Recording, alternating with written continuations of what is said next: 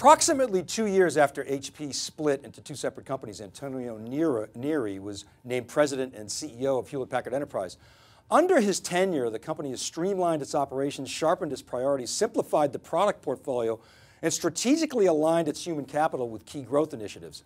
He's made a number of smaller but high leverage acquisitions and returned the company to growth while effecting a massive company-wide pivot to an as-a-service model. Welcome back to HPE Discover 2021. This is Dave Vellante for theCUBE, and it's my pleasure to welcome back Antonio Neri to the program. Antonio, it's been a while, great to see you again. Hi Dave, thanks for having me. Yeah, it's really our pleasure. I'm just going to start off with the big picture. Let's talk about trends. You're a trend spotter. What do you see today? Everybody talks about digital transformation. We had the forced march to digital last year. Now it's really come into focus. But what are the big trends that you're seeing that are affecting your customers' transformations? Well, Dave, I mean, obviously we have been talking about digital transformation for some time. In our view, it's no longer a priority, it's a strategic imperative. And through the last 15 months or so, since we have been going through the pandemic, we have seen that accelerated to a level we haven't never seen before. And so what's going on is that we live in a digital economy, and through the pandemic now we are more connected than ever. We are much more distributed than ever before, and an enormous amount of data is being created, and that data has tremendous value. And so what we see now, customers need more connectivity, they need a platform from the edge to the cloud to manage all that data, and most important, they need to move faster in extracting that insight, that value from the data. And this is where HPE is uniquely positioned to deliver against those experiences in a way we haven't imagined before. Yeah, we're going to dig into that. Now, of course, you and I have been talking about data and how much data for decades, but I feel like we're going to look back at the, in 2030 and say, wow, we never saw anything like that. So we're really living in a data-centric era. It's just the curves are going exponential. What do you see, how do you see customers handling this? How are they thinking about the opportunities? Well, I think, customers realize now that they need to move faster. They need to absolutely be much more agile in everything they do. They need to deploy a cloud experience for all the workloads and data that they manage. And they need to deliver business outcomes to stay ahead of the competition. And so we believe technology now plays even a bigger role, and every industry is a technology industry in many ways. Every company, right, is a technology company. Whether you're in healthcare, you're a manufacturer, you're a transportation company, you are in education, everybody needs more IT, not less IT. But at the same time, the way they want to consume it, Dave, is very different than ever before, right? They want an elastic consumption model, and they want to be able to scale up and down based on the needs of their enterprise. But if you recall, 3 years ago, and you and I had this conversation, I predicted that enterprise of the future will be edge-centric, cloud-enabled, and data-driven. The edge is the next frontier, we said in 2018. And think about it, people now are working remotely, and that edge now is much more distributed than we imagined before. Cloud is no longer a destination. It is an experience for all your apps and data. But now we are entering what we call the edge of insight, which is all about that data-driven approach. And this is where all three have to come together in ways that customer didn't envision before, and that's why they need help. So I see the definition of cloud changing. It's no longer a set of remote services, somewhere up there in the cloud. It's expanding on-prem, cross clouds. You mentioned the edge. And so that brings complexity. Every company's a technology company, but they may not be great at technology. So it seems that there are some challenges around there. Partly, my sense is some of what you're trying to do is simplify that for your customers. But what are the challenges that your customers are asking you to solve? Well, the first, they want a consistent and seamless experience, wherever that application and data lives. And so, for them, they want to move away from running IT to innovating on IT. And then obviously, they need to move much faster, as I said earlier, about these data-driven approaches. So they need help because obviously, they need to digitize every aspect of the company, but at the same time, they need to do it in a much more cost-effective way. So they're asking for subject matter expertise on process engineering. They're asking for defining the right mix of hybrid experiences from the edge to cloud. And they need to move much faster at scale in deploying technologies like AI, deep learning, and machine learning. And Hewlett-Packard Enterprise is extremely well positioned because we have been building an edge-to-cloud platform where you provide connectivity, where you bring computing and storage in a software-defined, scalable way that you can consume as a service. And so we have great capabilities with our HP PointNext technology services and advice and running side, but we have a portfolio with HP GreenLake, our cloud services, the cloud that comes to you, that are addressing the most critical data-driven workloads. Probably about 24 months ago, you announced that HPE was going to basically go all in on as a service and get there by 2022 for all your solutions. I got to say, you've done a good job communicating to Wall Street. I think culturally, you've really done a good job of emphasizing that to the workforce. But how should we measure the progress that you've made toward that goal? How are customers responding? I know how the market's responding. 3 or 4 of your big competitors have now announced, but how should we measure how you're tracking to that goal? Well, I think the fact that our competitors are entering the as-a-service market is a validation that our vision was right. And that's good, because in the end, it tells us we are on the right track. However, we have to move much faster than ever before, and that's why we're constantly looking for ways to go further and faster. You're right, the core of this is a cultural transformation. Engineering-wise, once you state the North Star, we need to align our internal processes to think cloud first and data first versus infrastructure. And we have made great progress. The way we measure ourselves, Dave, is very simple. It's by giving a consistent and transparent report on our pivot in that financial aspect of it, which is what we call the annualized revenue run rate, which we have been disclosing now for more than a year and a half. And this past quarter grew 30% year over year. So we are on track to deliver a 30 to 40% CAGR that we committed 2 years ago. And this business is going to triple more than 1 year from now. So it's going to be 3 times as bigger as we enter 2022 and 2023. But in the end, it's all about the experience you deliver. And that's why architecturally, while we made great progress, I know there is way more work to be done. But I'm really excited because what we just announced here this week is just simply remarkable. And you will see more as we become more a cloud operating driven company in the next months and years to come. I want to ask you kind of a personal question. I mean, COVID-19 has sharpened our sensitivity and empathy to a lot of different things. And I think CEOs in your position of a large tech company or any large company, they really can't just give lip service to things like ESG or ethical digital transformation, which is something that you've talked about. In other words, making sure that it's inclusive, everybody's able to participate in this economy and not get left behind. What does this mean to you personally?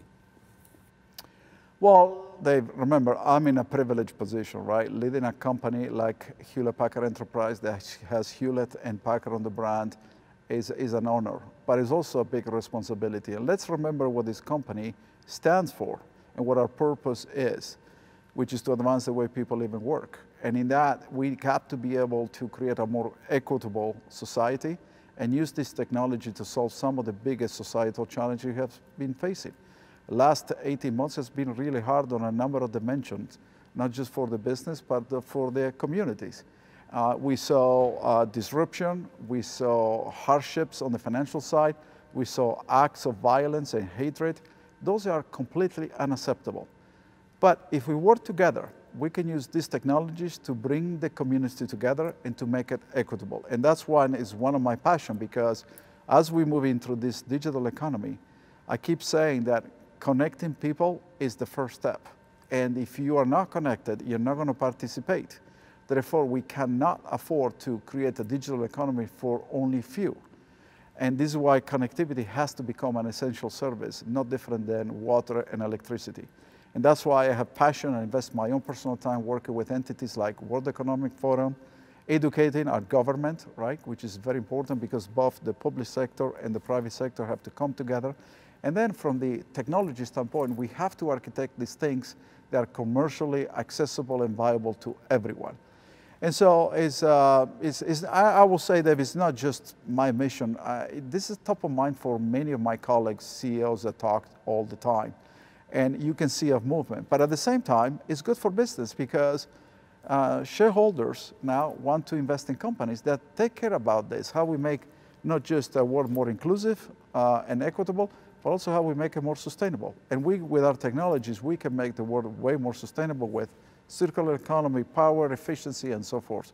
So a lot of work to be done, Dave, but I'm encouraged by the progress, but we need to do way, way more.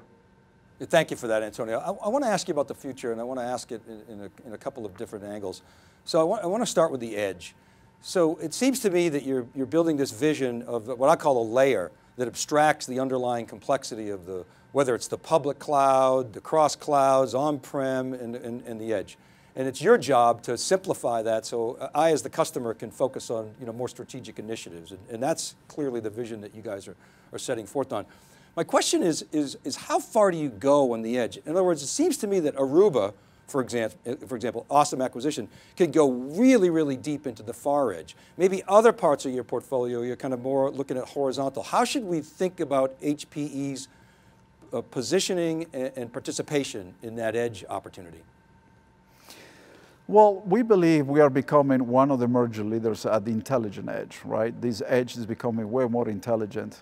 We live in a hyper-connected world, and that will continue to grow at an exponential pace, right? So today we may have billions of people and devices, but soon we are entering trillions of things that will be connected to the network. So you need a platform to be able to do it at scale, so there is a horizontal view of that, to create these vertical experiences which are industry driven, right? So one thing is to deliver a vertical experience in healthcare versus manufacturing or transportation. And so we take it really far, Dave. I mean, to the point that we just put into space 256 miles above the Earth a supercomputer. That tells you we take it really far.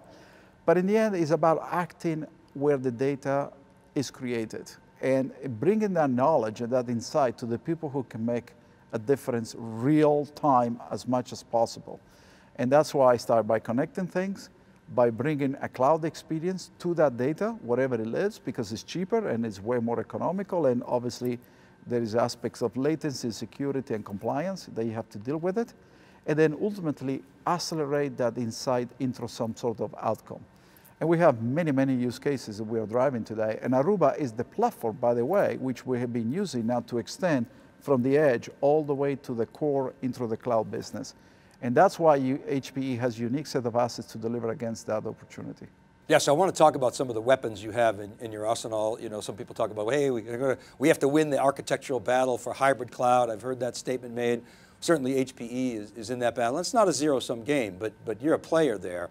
And so when I look at as a service, great, you're making progress there, but I feel like there's more. There's architecture there. You're making acquisitions, you're building out Ezmeral, which is kind of an interesting data platform. And so I want to ask you sort of how you see the architecture emerging and where HP's sort of value add IP is. You're a big player in compute. You've got chops in memory, disaggregation. You've done custom silicon over the years. How should we think about your contribution to the next decade of innovation?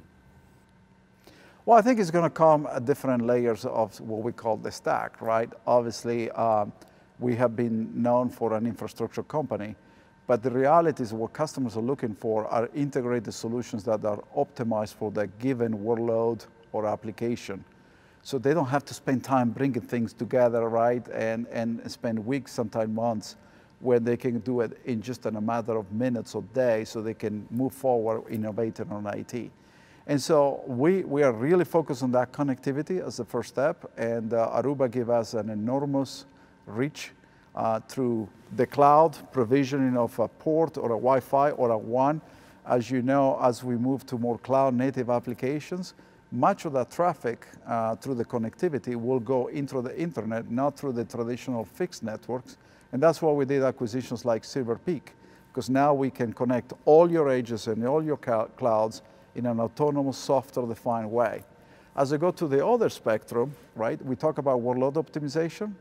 And for us, HPE Emerald is the recipe by which we bring the infrastructure and the software into that integrated solution that can run autonomously, that eventually can consume as a service. And that's why we made the introduction here of HPE GreenLake Lighthouse, which is actually a fully optimized stack that with the push of a button from our HPE GreenLake cloud platform, we can deploy whatever that is required, and then be able to federate it so we can also address other aspects like disaster recovery and be able to share all that knowledge real time. Swarm learning is another thing that people don't understand. I mean, if you think about it, swarm learning is a distributed AI learning ecosystem. And think about what we did with the DZNE in order to find cures for Alzheimer or dementia. But swarm learning is going to be the next platform sitting on this edge-to-cloud architecture, so that instead of people worrying about sharing data, what we're doing is actually sharing insights and be able to learn through these millions of data points that they can connect with each other in a secure way. Security is another example, right? So today, on an average, takes 28 days to find a breach in your enterprise. With Project Aurora, which we're going to make available at the end of the year, by the end of the year, we actually can address zero-day attacks within seconds. And then we're working in other areas like disaster recovery. When you get attacked, think about the ransomware that we have seen in the last few weeks, right? You know, God forbid you have to pay for it. But at the same time, recovery takes days and weeks sometimes. We are working on technology to do it within 2-3 seconds. So this is where HPE can place across all spectrum of the stack. And at the same time, of course, people expect us to innovate in the infrastructural layer. That's why we also partner with companies like Intel, where with a push of a button, if you need more capacity at the core, you don't have to order anything. Just push the button, we make more cores available so that that workload can perform. And when you don't need it, shut it off so you don't have to pay for it. And last but not least, you know, I will say for us, is all about the consumption availability of our solutions. And that's what I said, you know, in 2019, we will make available everything as a service by 2022. And, you know, we have to say, as you know, there is no need to build the church for Easter Sunday when you can rent it for that day. The point here is to grow elastically. And the fact that you don't need to move the data is already a cost savings, because cost of aggressing data back and forth is enormous. And customers also don't want to be locked in. So we have an open approach, and we have a true edge-to-cloud architecture, and we are focusing on what is most valuable aspect for the customer, which is ultimately the data. Thank you for that. One of the other things I wanted to ask you about, and again, another weapon in your arsenal, is you mentioned supercomputing before, up in space, where we're on the cusp of exascale. And that's the importance of high performance computing. You know, it used to be viewed as just a niche. I've had some great conversations with Dr. Go about this, but that really is the big data platform, if you will. I wonder if you could talk a little bit about how that fits in to the future. Your expertise in HPC, you're obviously a leader in that space. What's the fit with this new vision you're laying out? Well, HPC, high performance computing, in-memory computing are the backbone to be able to manage large data sets at massive scale. And, you know, deploy technologies like deep learning or artificial intelligence for this massive amount of data. We talked about, you know, the explosion of data all around us, and you know, and the algorithms and the parameters to be able to extract insight from the data is getting way more complex. And so the ability to collocate, you know, data and compute it at massive scale is becoming a necessity, whether it's in academia or whether it's in the government, obviously to protect your most valuable assets, or whether it is in the traditional enterprise. But that's why with the acquisition of Cray, SGI, and our own organic business, we are absolutely the undisputed leader to provide that level of capabilities. And that's why we are going to build 5 of the top 6 exascale systems, which is basically be able to process, Dave, billion, meaning billion square transactions per second. Can you imagine what you can do with that, right? What type of problems you can go solve? Climate problems, right? You know, obviously be able to put someone back into the moon and eventually in Mars. You know, the first step to put that supercomputer as an edge computer into the International Space Station is about being able to process data from the images that they take from the ice caps of the Earth to understand climate changes. But eventually, if you want to put somebody into the Mars planet, you have to be able to communicate with those astronauts as they go.